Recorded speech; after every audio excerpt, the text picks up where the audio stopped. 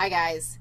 So I just wanted to record a little, I don't know, reply, comment on the Lab 1 reports that I graded today. And one of the biggest reasons why I want to record this little response is because I'm concerned with some of the lab reports that came in, because it makes me feel like maybe you missed the point, or some of you missed the point of the lab activity. So we looked at the link between the MMR vaccine and autism, and the goal of the process was for you to have a conversation with your group mates around the evidence that is present for whether or not the MMR vaccine is related to or is a part of the cause of autism. And part of, this is something that I definitely do in my face-to-face classes, and I do this lab activity in the very beginning of the semester because I think it addresses some really important take-homes for the whole semester and for your whole life, I hope.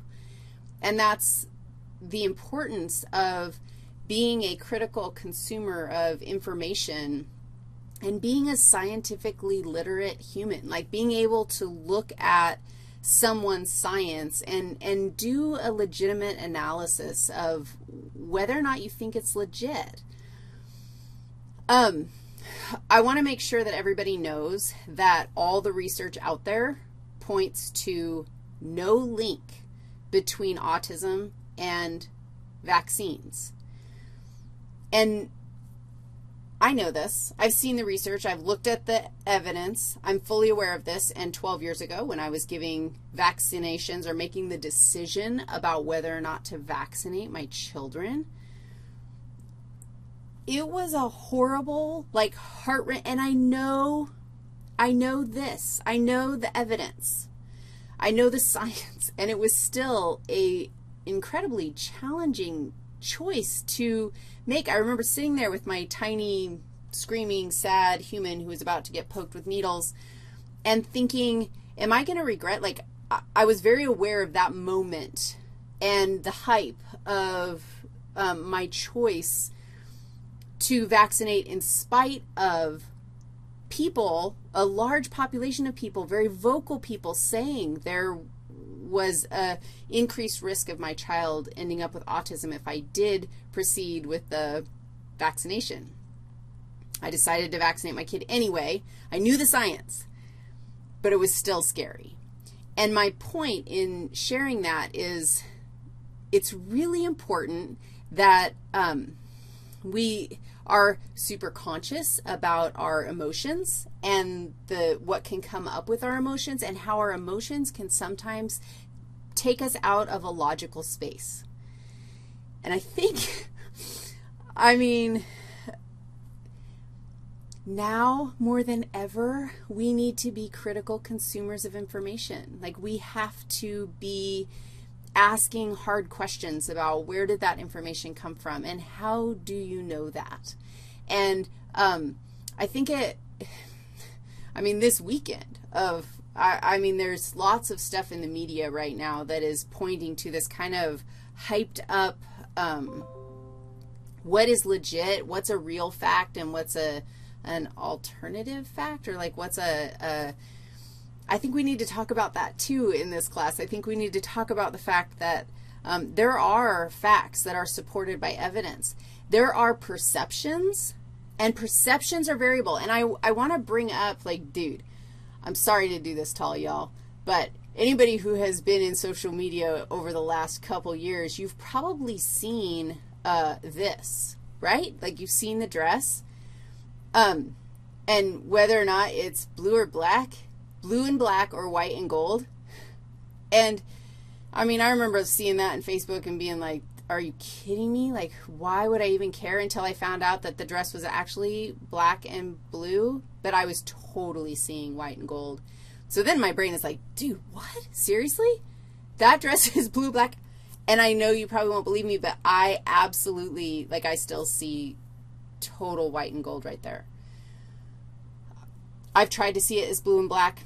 This article is actually kind of nice because it actually shows you the real color of the dress. Like, there's no question that that dress, that one right there, totally is blue and black. That's the real color of the dress. I know enough anatomy and physiology to know that my brain sees this sort of backlit scene right here and, like, fills in the blanks. Like, my brain says, oh, it's a backlit image, which means that my brain sort of adjusts the colors. I know that that's a perception issue. Perceptions, we can have different perceptions of the exact same thing. It's one of the reasons why eyewitnesses are really crappy evidence for something, because eyewitnesses are relying on perception. Science tries really hard not to rely on perception. That's part of the inference versus conclusion conversation that was a little bit tricky for you guys in the lecture this week. Something that is a fact is supported by evidence. And always, you know, especially with this vaccine situation, you know, the concept of vaccines causing autism was based on a paper where there was fraud.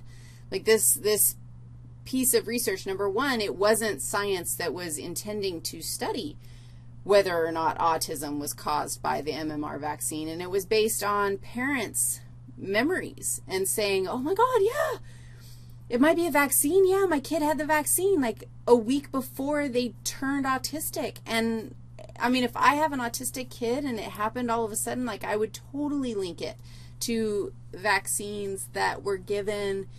I mean, that makes sense. Or if somebody came up to me and said, you know, there's a disease at the zoo that is, you know, it's causing autism, and did you go to the zoo? And I'd be like, oh my God, I totally took my kids to the zoo. That's how I got autism. That's how my kids got autism.